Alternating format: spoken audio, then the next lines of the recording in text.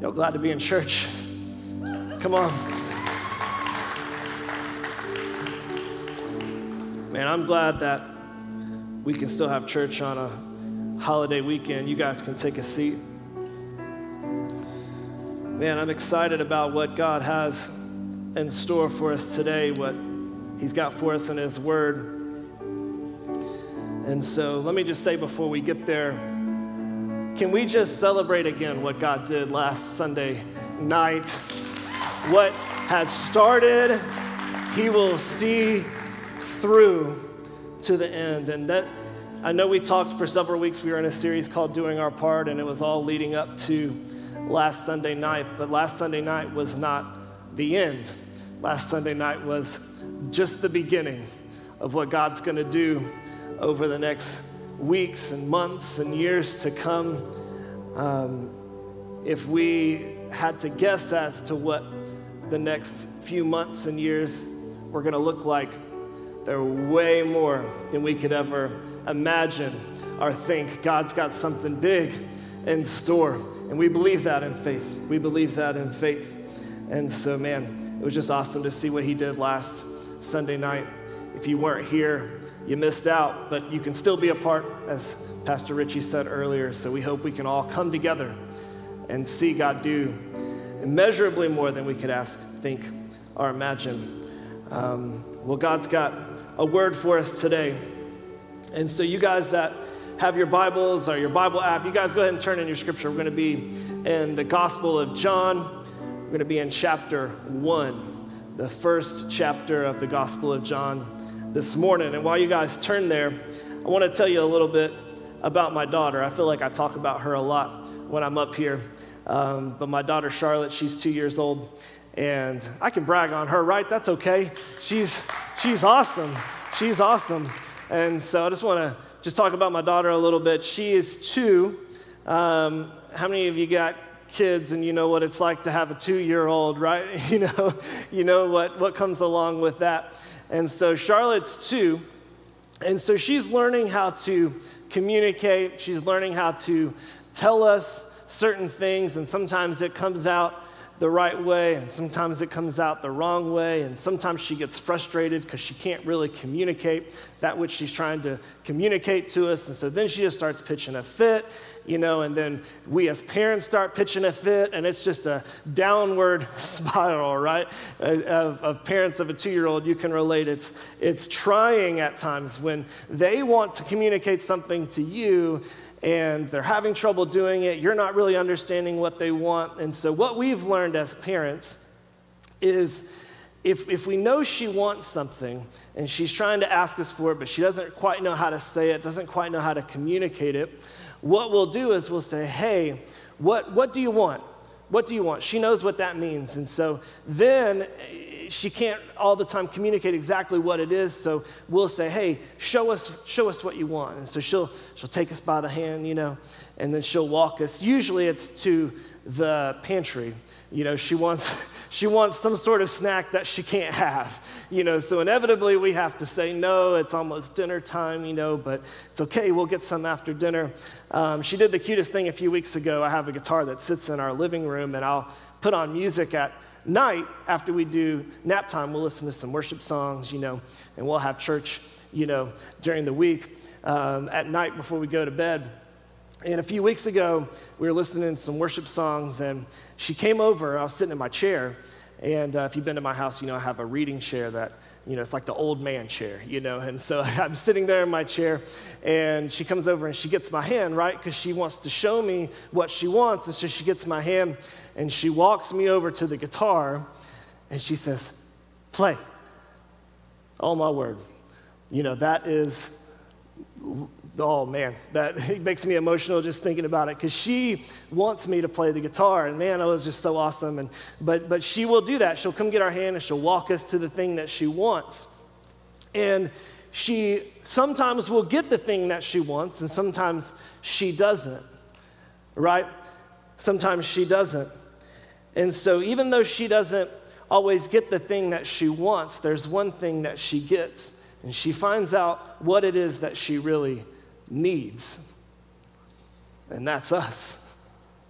See, she wants the toy, or she wants the fruit snack, or sometimes she wants our phone. She loves to look at the pictures on my phone of the baby, So she sometimes wants that, and sometimes we let her have it, sometimes we don't, just depending on the moment. But no matter what it is that she wants, what she realizes in that moment is that what she needs is us.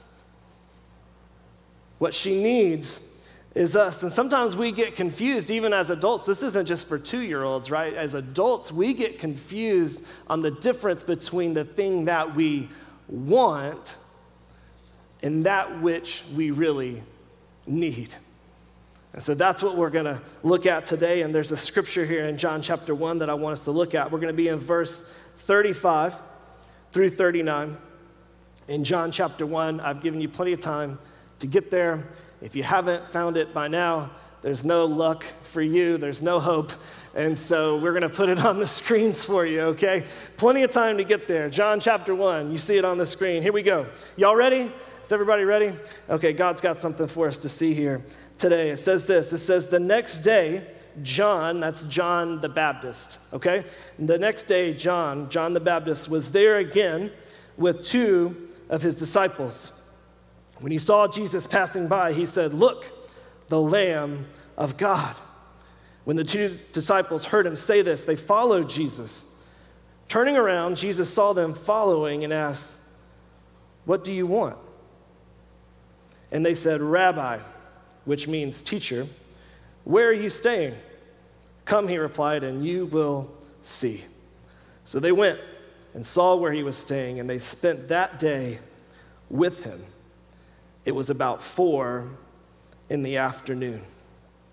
So turning around, Jesus saw them following and asked, "What do you want?"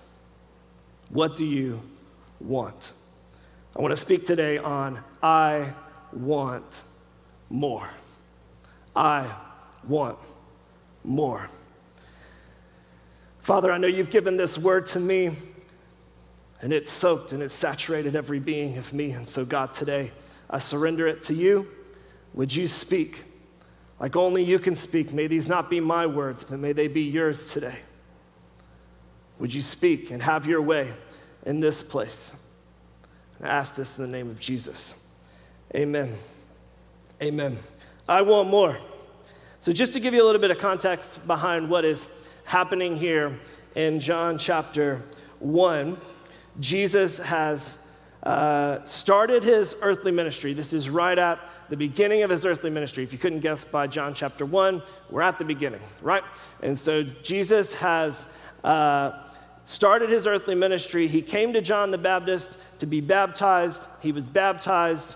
The Father spoke down. A dove came on him, symbolizing the Holy Spirit. The Father spoke, "This is my Son, whom I'm well pleased." And Scripture says immediately after that, Jesus was led by the Spirit, the same Spirit that just came down on him and led him into the wilderness for 40 days and 40 nights to be tested by the devil, and spoke a message on that several months ago. So if you want, you can always go back and find that in the archives. That's just a little commercial pitch for that. But Jesus was led by the Holy Spirit into the wilderness. That's where he was tested. That's where he was prepared. That's where he was activated for the ministry that God the Father had for him on earth.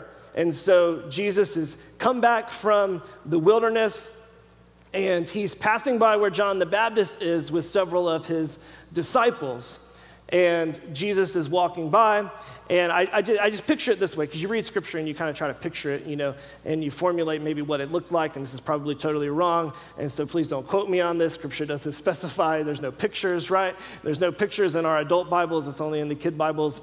And so Jesus is coming, I picture him coming out of the wilderness. So Scripture says that he immediately left his baptism where John the Baptist was and went into the wilderness. And I just picture Jesus is now coming back from the wilderness, ready to start his earthly ministry. And he passes by where John the Baptist is still doing his ministry. And John the Baptist is there with 2 of his disciples, which we know from Scripture, if you study, it's Andrew and it's John. John being the writer of the gospel that we're looking at. So John the Baptist is there with his disciples, and Jesus comes back, and John the Baptist points at Jesus and says, hey, there he is. There's Jesus, the Lamb of God. And he points him out. He says, there he is. And so then John and Andrew decide to follow Jesus, and that's the story that we're going to look at today. See, John had disciples, just like Jesus did. John and Andrew were John the Baptist's disciples before they were Jesus's disciples, right? And so he was the one teaching them. John the Baptist was the one teaching John and Andrew before they actually stepped out, like we're going to see today, and followed Jesus. They had heard about Jesus. They had heard John the Baptist teach about him and prophesy about him coming, and now he was here. Now he was here. How many of you know that life after you meet Jesus is way better than life before Jesus? Amen? Life after you meet Jesus is way better. Now notice I didn't say it's way easier. It's not easier. It's probably harder, right? But it's way better. I would have it no other way. I would rather be following Jesus and have all the troubles, all the strife, all the anxiety, because I know he's with me, than being and living a life without Jesus. It's way better with him. So now that John and Andrew, they've been following John the Baptist. They've been hearing about Jesus. They've been hearing that he's going to come and all that he's going to do. And now that he's here, they're like, hey, we're going to follow him. And so we see that. Let's look back at our scripture. It says the next day John was there again with two of his disciples. And see, John the Baptist wasn't looking to build just a following for himself. He wasn't out to make a name for himself. His sole purpose, his sole reason for existing was to pave the way and prepare the way for Jesus who was coming.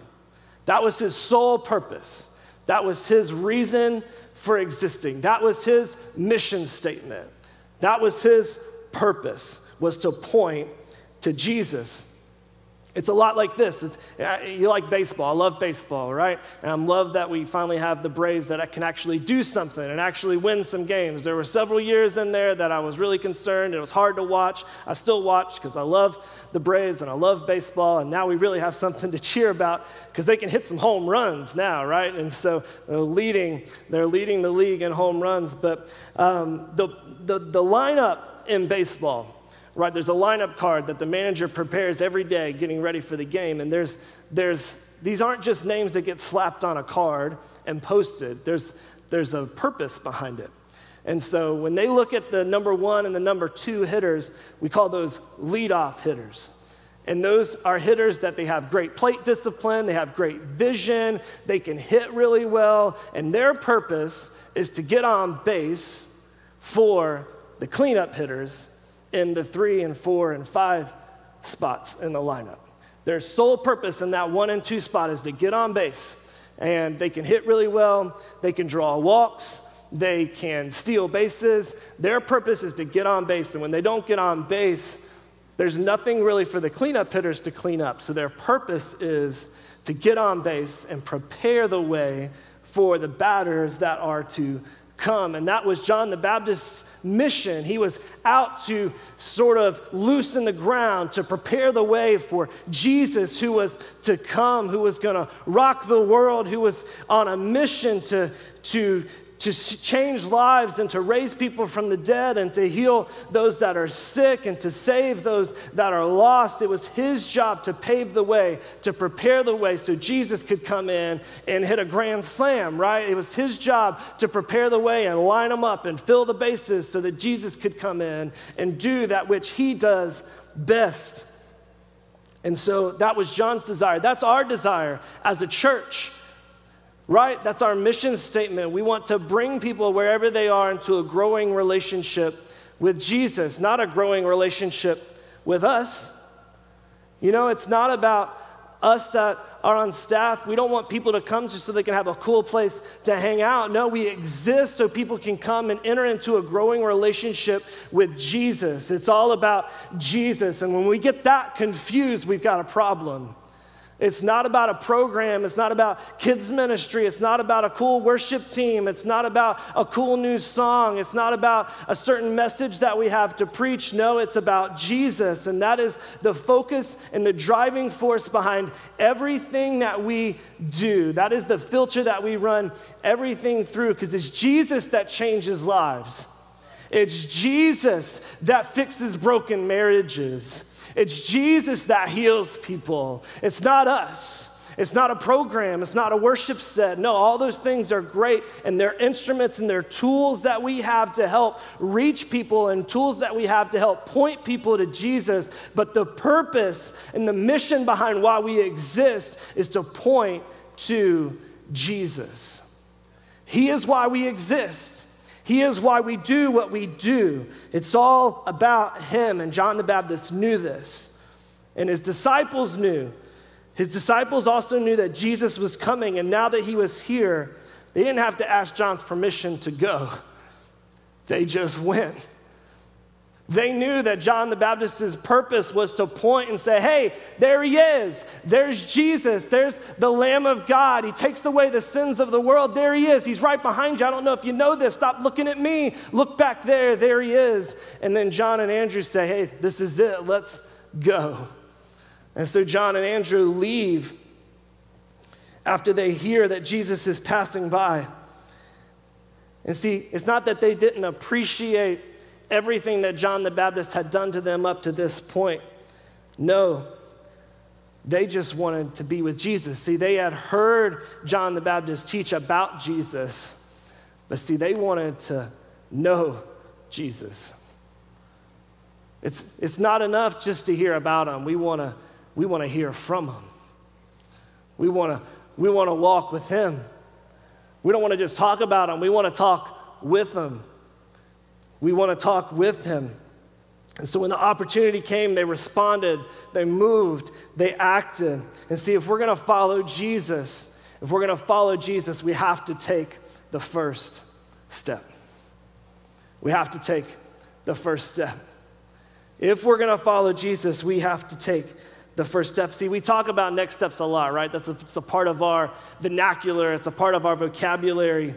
You know, and as a Christian, the Christian walk is just a series of next steps. It's one step after another. It's about progression. It's about moving from one place to another place. We talk a lot about next steps, and maybe you're here today and you have a next step. I don't know what that is. It's different for each and every one of us. We never run out of next steps.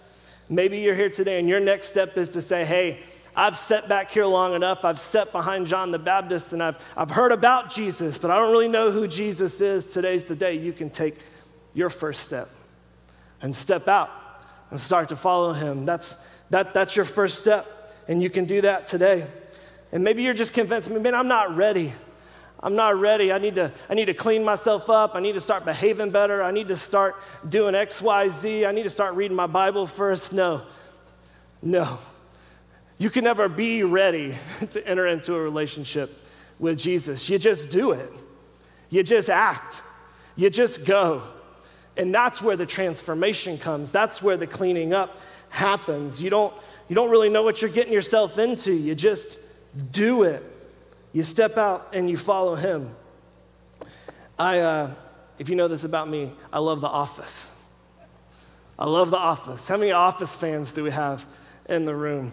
Why are we being hesitant about that? I'm not asking you how many of you sinned last night. I'm just asking you if you like The Office. We're like, well, I don't know. And so I love The Office. I love The Office. And so Dan made fun of me because he's like, you would put an Office reference in your message. And I'm like, yeah, I would.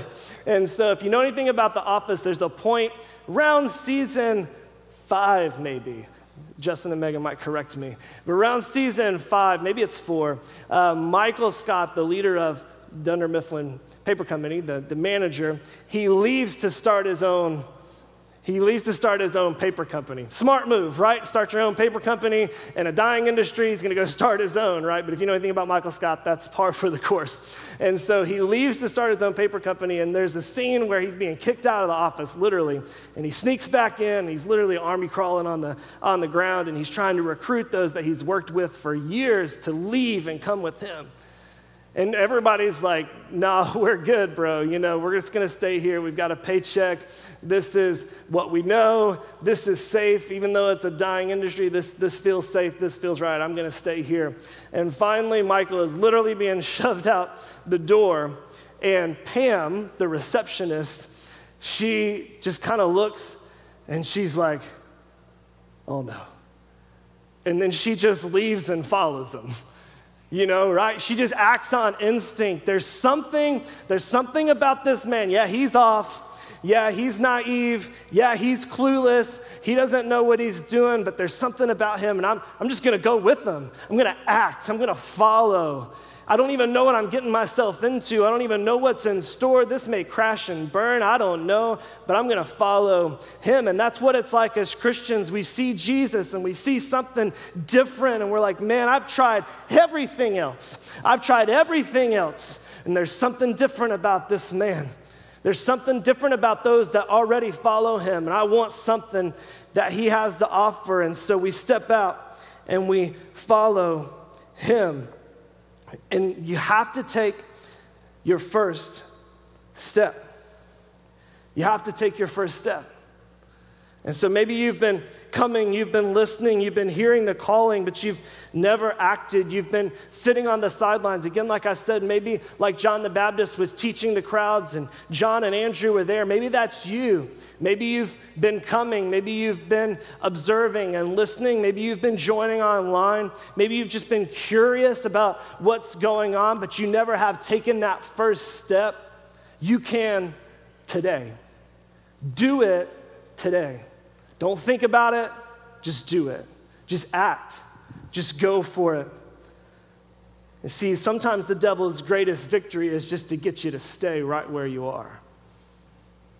And that's not necessarily to say if he can have a victory if he can keep you from following Jesus. No, if you're here today and you've been following Jesus for 1 year, 2 years, 10 years, 40 years, I don't care what it is, maybe you've been following Jesus a long time, the devil can have a victory in your life if he can get you to stay right where you are. If he can keep you paralyzed, he'll keep you from progressing. If he can keep you paralyzed, if he can keep you still, if he can do that, then he has a foothold in your life. And I'm sure Andrew and John felt comfortable following John the Baptist. It was what they knew. It's what they had done for a long time. It felt right. It felt comfortable. It felt easy. We know what to expect. We know what John the Baptist expects from us. And so they had the option to stay. They had the option to stay with John the Baptist. But see, they weren't content with just what was comfortable. They wanted more. They wanted what Jesus had to offer. Jesus had something more for them. But in order to get it, they had to take their first step. Let's keep reading. Verse 38. So John and Andrew, they step out and they follow Jesus, and says this in verse 38, it says, turning around, Jesus saw them following, and he asked, what do you want? What are you after? What is it that you're seeking? What do you want from me? He was asking them a question, and it's the same question that Jesus asks today. What do you want? What do you want? Why are you following me? What is it that you're really after? What do you want? And maybe you come to church every week. Maybe you go to small group every week. Maybe you get up and you read your Bible every day. Maybe you listen to podcasts on Spotify. Maybe you listen to other pastors on YouTube, and you do all these things. But the question is the same as it is for someone that's not a follower of Jesus. What do you want? Why are you in this? What are you looking for? What are you trying to get from me? And I'm sure if we passed a piece of paper around this morning and asked everybody to answer that question of what do you want, I'm sure we would get a myriad of responses. You know, some people are probably looking for a miracle, or you're looking for breakthrough, or maybe you're looking for a blessing from the Lord. I don't know. What would your answer to that question be? Maybe you just need to process that today. If Jesus were here and he was standing here and he said, hey, what do you want? What would you say? What would you say? What would your answer to him be? And so Jesus did this with Andrew and John. He asked them, what do you want? See, Jesus needed them to say what they wanted so they could see what they needed. Right? He needed them to say what they wanted so they could see what they needed. Remember back when Charlotte takes our hand and takes us to the pantry or wherever it is that she wants to go for us to get something for her that she wants. What does she learn in the process? She learns, I can't do this on my own. I need mom and dad to do it for me. I need mom and dad. Yes, I want XYZ, or I want this, that, or the other, but what I need is mom and dad. And see, if Jesus can ask us a question of what do you want, and he can get us to say the answer, then he can lead us on a path to learn and see what we really need. And that's him. There's a well-known story a few chapters over. I'm going to turn there myself. John chapter 4. Y'all turn to John chapter 4. There's a story. I love this story that's in the Bible. It's the woman that's at the well in Samaria. And there's just so many things that you can glean from this story. There's so many things going on here. We could preach sermon after sermon after sermon after sermon on this. But I just want us to look at this story because I believe it's so very, very vitally important to understand exactly what we're talking about today. So John chapter 4, again, it's going to be on the screens if you need to follow along with us. It says this in verse 7. It says, when a Samaritan woman came to draw water. Actually, I'm going to back up. Screens, you don't have this. You don't have this, but we're going to back up to verse 6.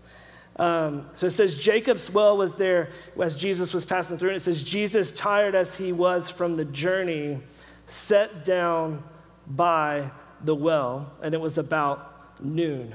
It's always important to get context right to the story, to know what time it is, to know what the weather was like, right? And so here's Jesus. He's passing through. It's noon. It's the heat of the day, and he sits down by the well. All right, verse 7. You guys have this. You can see this part.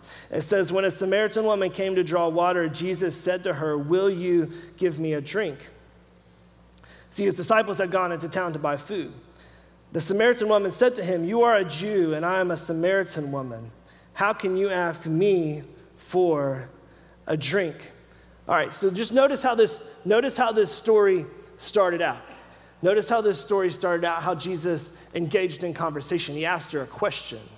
And we've already talked a little bit why questions are important. Jesus is posing a question to her just like he did to John and Andrew. Although it's a different question, he's leading her in a way that she can give her a response, but ultimately see what she really needs. And so he asks her, he says, will you give me a drink? And so then she responds, how can you ask me for a drink? For Jews do not associate with Samaritans. Verse 10, it says, Jesus answered her, if you knew the gift of God and who it is that asks you for a drink, you would have asked him and he would have given you living water. Sir, the woman said, you have nothing to draw with and the well is deep. Where can you get this living water? Are you greater than our father Jacob, who gave us the well and drank from it himself, as did also his sons and his livestock? And Jesus answered, everyone who drinks this water will be thirsty again. But you, whoever drinks the water I give them, will never thirst. Indeed, the water I give them will become in them a spring of water welling up to eternal life. And the woman said to him, sir, give me this water so that I won't get thirsty and have to keep coming here to draw water. And let's pause there for a second, because here's this woman. Here's this woman, and there's so many things in this story that we could talk about. She's coming at noon because she can't come when all the other women come, because you're about to see why. And that's the lifestyle in which she lives. So she's coming to the well at noon, and she comes to this well day after day after day, drawing the same water that she drew the day before, and that she drew the day before, and the water that she drew the day before that. And Jesus is offering her something more. He's offering her something more, but she doesn't completely understand what it is yet. She hasn't connected the dots. And Jesus is leading her on a path to see what she really needs. And so the story goes on, and Jesus, basically, just to summarize this, I'm going to summarize this. So basically, Jesus says, hey, go get your husband and come back. Go get your husband. And then I just see her dejected. She sort of, lowers her head in shame, and she says, I don't have a husband. I don't have a husband. He says, you're right. In fact, you've had 5 husbands. And the man you're living now with is not your husband. Really, he was a friend with benefits, if you know what I'm saying. She had tried the marriage thing. And I would imagine if you've been married 5 times, you wouldn't get married a 6th time either. Like, what's the hope? Something's not working. Something's not clicking there. And so she had been with not 1 man, not 2 men, not 3, not 4, and not 5, but now a 6th man. And something wasn't satisfying her. Until this day rolls around. She picks up her jar just like any other day. She picks up her jar just like any other day, and she sets out to the well like she did every other day, following in the same path that she followed every other day. But today was different.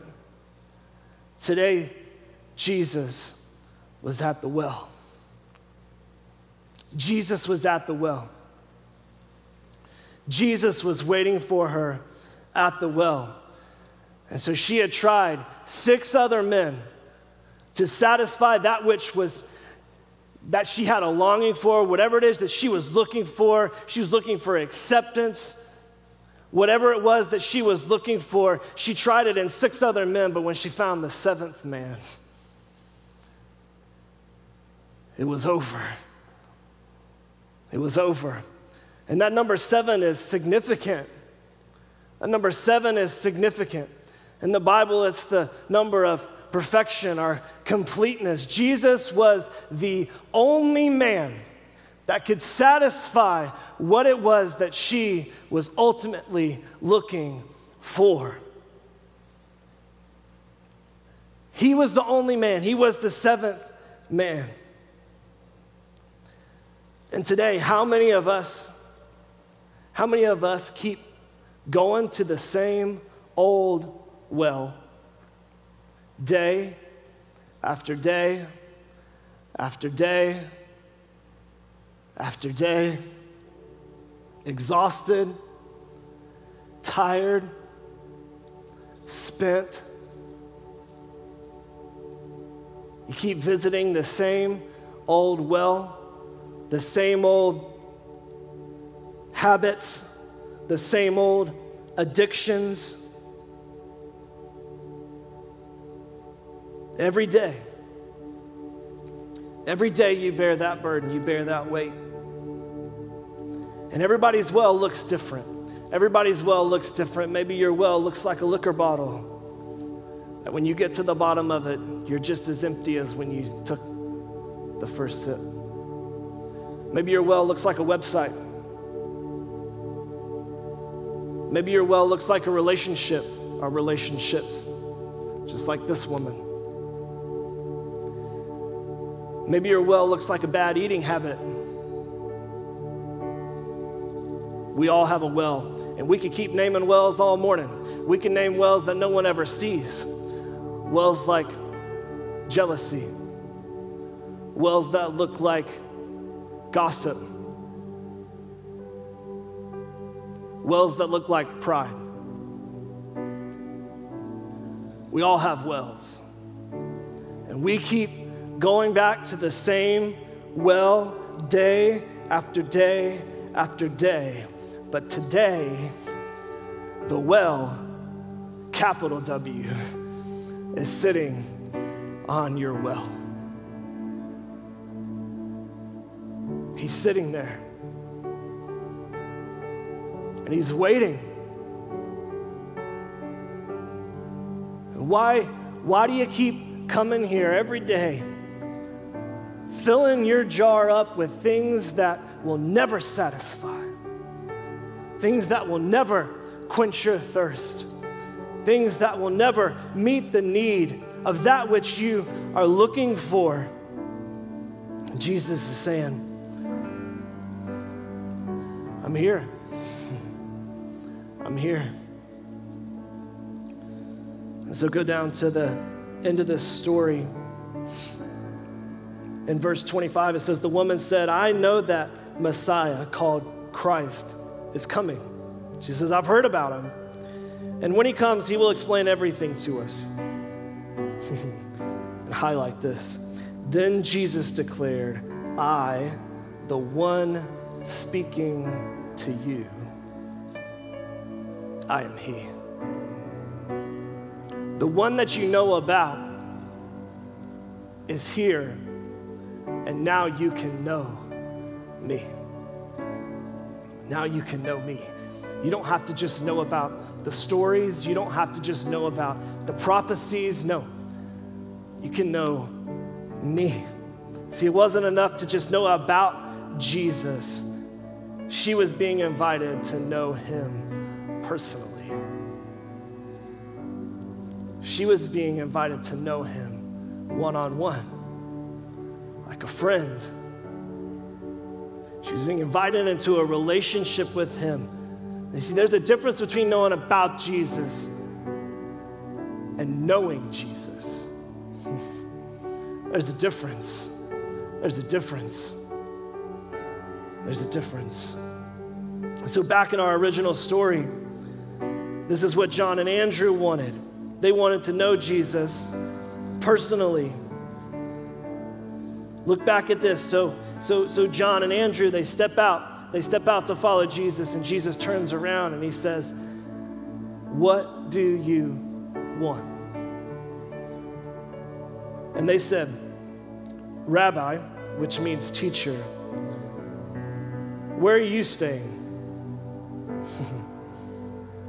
What do you want? That's wherever you're going. Wherever it is that you're staying tonight. Wherever it is that this road leads you, that's where we want it to lead us. That's where we want to go. I don't care where it is. We just want to follow you. We just want to know you. So where you staying, that's where we want to go. And Jesus says, come, and you will see. See, when Jesus asked them the question, I want, or when he asked them the question, what do you want? Their response was this. In essence, what they were saying was, I want more. I want more. I want more than what I've already got. I've heard a lot. I've seen a lot. I've witnessed a lot. I've heard a lot from John the Baptist, and it's been great. No offense, John. It's been awesome. It's been a great time. But we want more. We want more. We're tired of just talking about Jesus. We want to talk with him. We want to talk with him. I know, John, you've taught us a lot about him, and we've learned a lot, but now we want to learn from him. So we're going to go. We're going to follow him. We've walked with John. Now we want to walk with Jesus. They wanted more. They wanted more. I want to close with this in Philippians chapter 3. The Apostle Paul writes this about what he wants. He says this. He says, But whatever were gains to me, I now consider loss for the sake of Christ. What is more, I consider everything a loss because of the surpassing worth of knowing Christ Jesus, my Lord, for whose sake I have lost all things. I consider them garbage that I may gain Christ and be found in him, not having a righteousness of my own that comes from the law, but that which is through faith in Christ, the righteousness that comes from God on the basis of faith. And look at this. Look at this, verse 10. I want to know Christ. I want to know Christ. Again, if I had to pass a piece of paper around this morning and Jesus were to ask, what do you want? What would your response be? What would your response be? Would you just think of the immediate need that you have right now in your life? Well, man, my car needs to be repaired. Or man, my kid's sick. Or hey, my parents are struggling. Or hey, my marriage is in shambles. And so what do I want, Jesus? I want that to be better. Can you make that better? Can you meet my need? Can you give me that which I want? Or would your response be like Paul, and all you would write on the piece of paper is, I want to know Christ. And it doesn't matter. It doesn't matter what happens. It doesn't matter what comes next. What I want to know is Jesus. What I want to know is Christ. I want to know Christ. Yes, to know the power of his resurrection and participation in his sufferings, becoming like him in his death, and so somehow attaining to the resurrection from the dead. See, if there was ever a person that had everything that they wanted in life, it was Paul. He had a good family. He was well educated. He was looked up to. He was respected. He was high in society. He was religious. From the outside looking in, man, there's nothing else that he could want more. If he were alive today, he would be probably a household name. He would have thousands of followers on Instagram. Everybody would be subscribed to his YouTube channel. He'd probably be driving a nice car. He'd probably be, on talk shows. You'd probably have podcasts with him. Everybody would know who he was. But what does he say right here? He says, whatever were gains to me, whatever were gains to me, whatever the popularity, whatever the subscription number, how many ever followers I have, I count it all as loss. I count it all as loss. I count it all as garbage. It's all worthless. And if you ask me, Jesus, what do you want? I want to know you. I want to know Christ.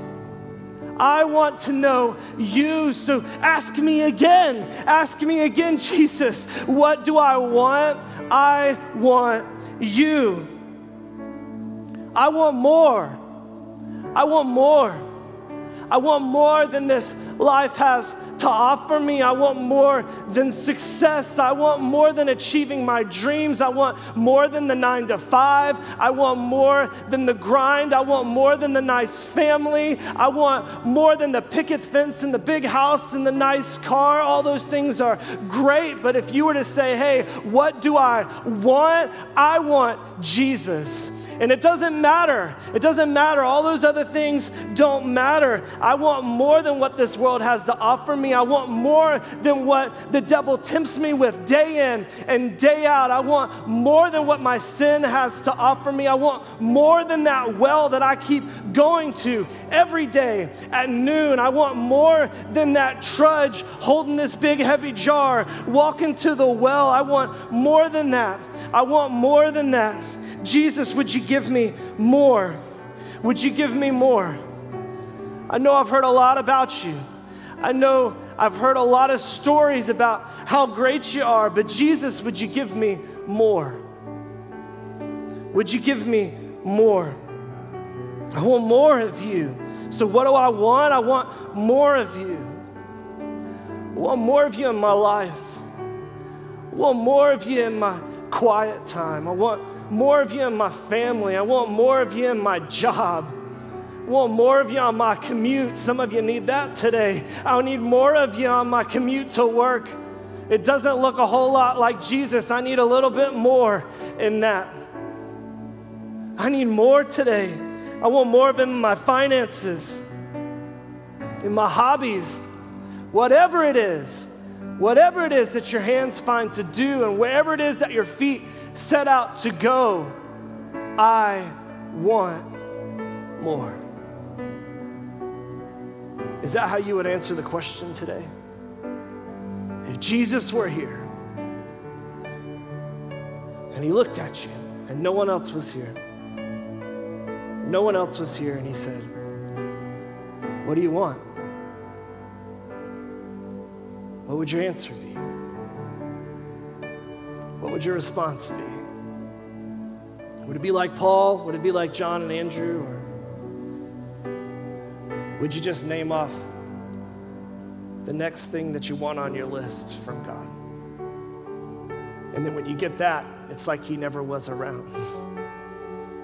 And then when something else comes up, you're like, hey, I want that. And you're like, it's like you're grabbing God by the hand and you're saying, hey, come over here. Can you give me that? Can you give me that? I want that. Are you satisfied with just having him? Just having him? I want more. I want more. I want more. Now close your eyes.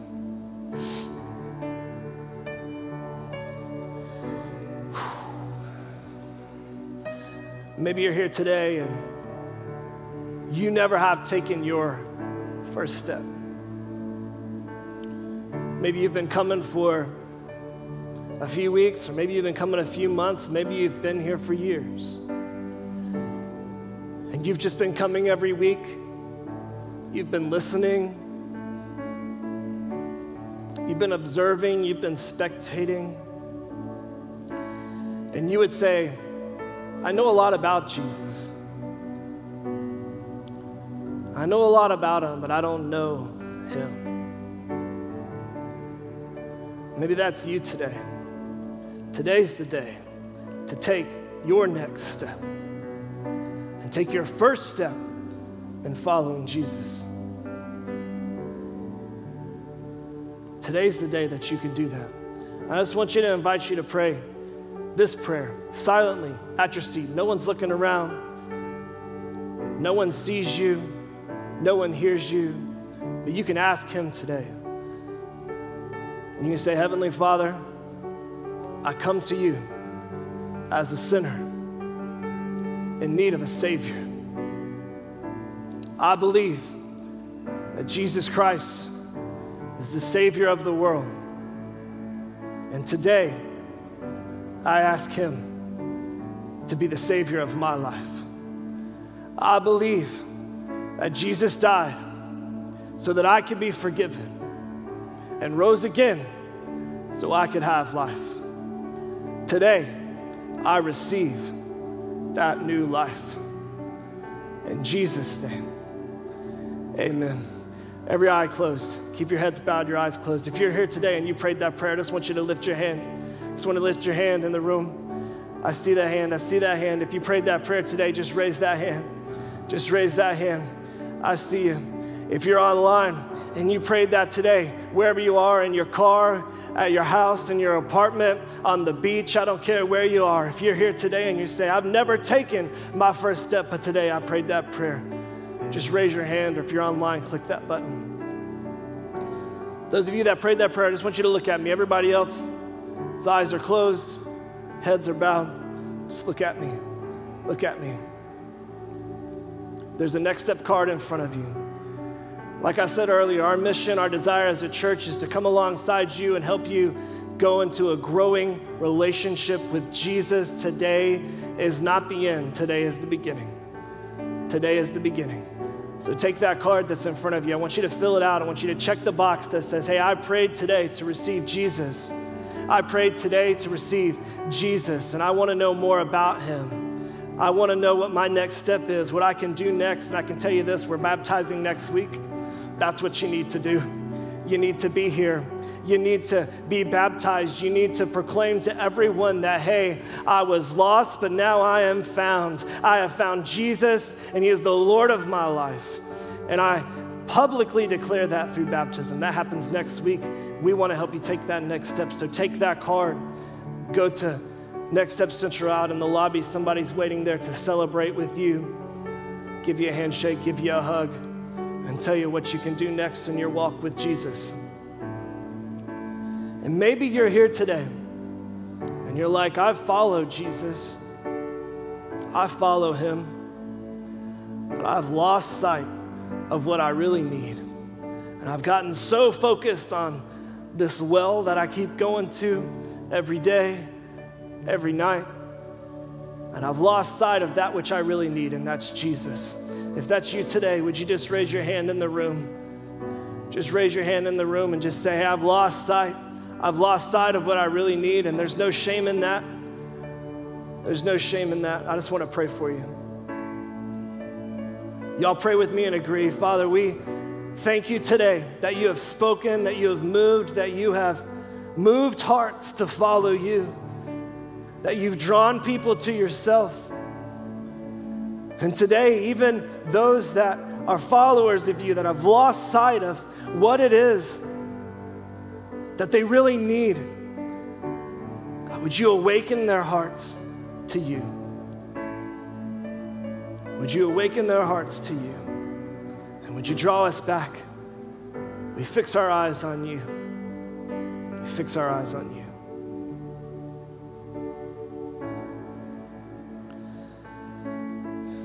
Well, if you're here today and you have a next step, whatever that is, I know there are those that have given their life to Jesus today. Can we just celebrate that in the house today? Come on. Yeah. If you're here today and you'd like to be baptized, again, we're baptizing next week. If you're here today and you want to know more about Avalon Church, you can go to Next Step Central, talk to somebody. We can get you plugged into a group. We can get you serving here at the church. We can get you set up for our Next Step class that's coming up soon in a few weeks. We can get you signed up for all that. Whatever your next step is today, don't get stagnant in your faith. Don't get comfortable with where you are now. Don't be content with where you are now. Want more. Want more. Want more than what you have now. Can we just stand? Can we stand to our feet?